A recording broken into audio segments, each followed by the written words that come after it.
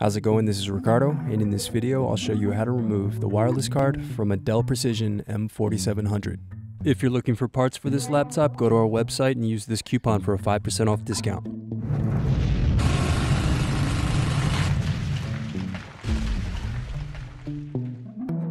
Unlock and remove battery. Now unscrew and remove base cover. Now disconnect antenna cables. Then unscrew and remove wireless card. Thanks for watching. Don't forget to like and subscribe if you enjoyed this video.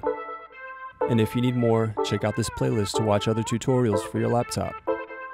You can also click here to find parts for your laptop at partspeople.com.